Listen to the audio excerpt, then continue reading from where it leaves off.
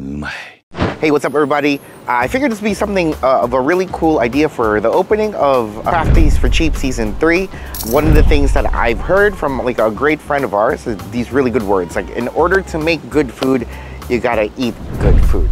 And this weekend is actually the Dream Food Fest up in an American Dream. And well, that quote came from Chef Josh Walbolt from, if you guys haven't seen who he is, he's been on our channel before, but he is on Secret Chef on Hulu. And actually, he's here right now. We're gonna go find him. And yeah, we're gonna try to get some good food. So something that I could bring back to Steph in the production. Let's go.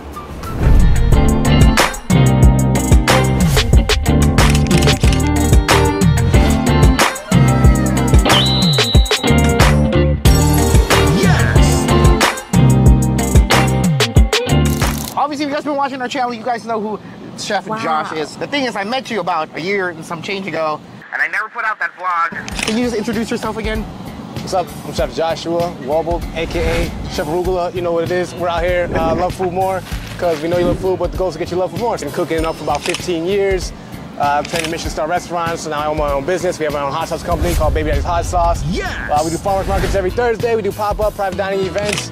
And basically, we just cook up anything, man. Cook up content, cook up food, whatever gets people to love food more. That's the idea. I think there's a capacity of love. Once you learn that love is never just like flat, you have to like continue to grow it. It's like, that's the whole point of us like coming out this weekend. You know, we have productions, and a way to cut costs is that we cater and like do our own crafts, right?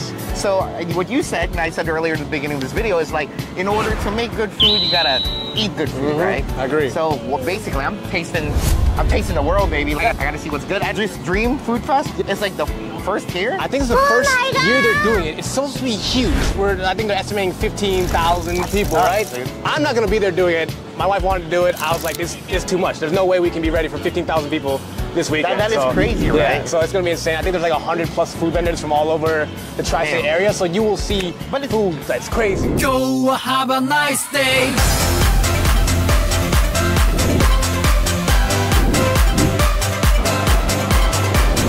To meet one of Josh's buddies here, right? Actually, could you give us a little intro? I'm not Chef Arugula, but I am Chef Salty, as they call it online. Salty because my personality is.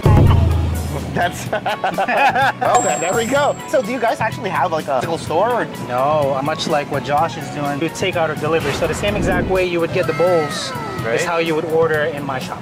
How long have you been like, you know? For me, technically, I've been at it 24 years. Same kind of with Josh. We did Michelin, but not in the same restaurant together. Michelin was something else that I wanted, and then I got into it, and it wasn't for me.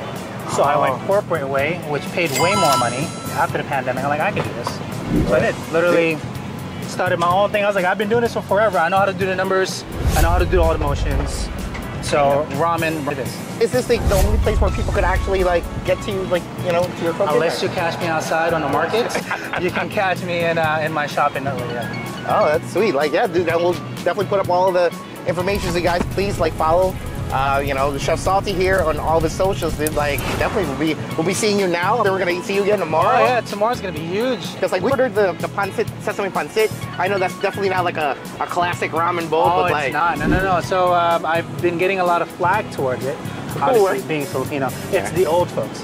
Of course. This is not pancit, ano to, like, right? Yeah. All the attitude. This is not traditional. I was like, yeah, I know it's not traditional, but then I asked them, this is very, I'm gonna look at the camera. Do you know what pancit means? So it just translates to noodles. That's all it is. Right. But it's a version of what we do in a tossed variety. But if you were to say that to another Filipino, they get very upset because it's not your traditional. Hey man, but like I tasted a little bit of the bok choy, like real good already. Can't wait till I actually chow down on it when we get the other thing. All right, thanks so much. Appreciate that. Finally drove back. I finally got to open up like Josh's tacos here, but this is actually roughly the same menu when we first met him, or when I first met him about a year ago, and I really fell in love with these Panang curry tacos, and I tasted it. I love how he makes this Panang curry. I have the way I make it's a little more creamier, but like it's his flavor is divine. And the fact that when he put it on a taco, it's such a great idea. And I feel like this kind of gives me ideas on what I could do for Crafties For Cheap. And you know, the idea, like a taco is very simple. So I'm probably gonna make something. Not sure what Steph would like it, but definitely something I'm going to try. I almost forgot about Chef Salty here. This his brothless ramen dish called sesame pancit.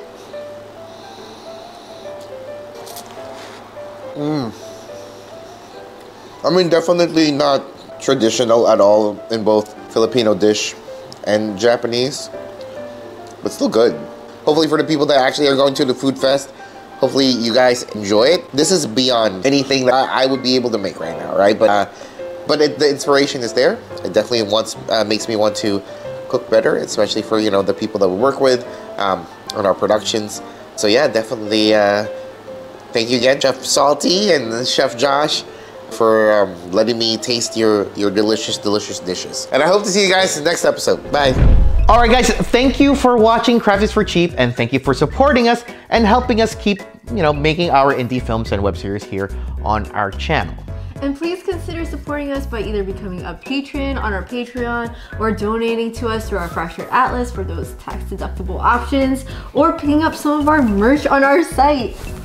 But always remember to feed your production. Shout out to Sensei David. Yeah.